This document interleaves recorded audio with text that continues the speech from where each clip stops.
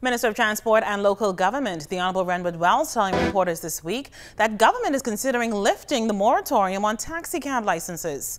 He confirmed the issue is now before Cabinet, but he addressed another matter his ministry has been monitoring for some time now. It is against the law. Clause 70 of the Road Traffic Act, you can go and read it. It is against the law for any individual to lease any sort of government-issued plates.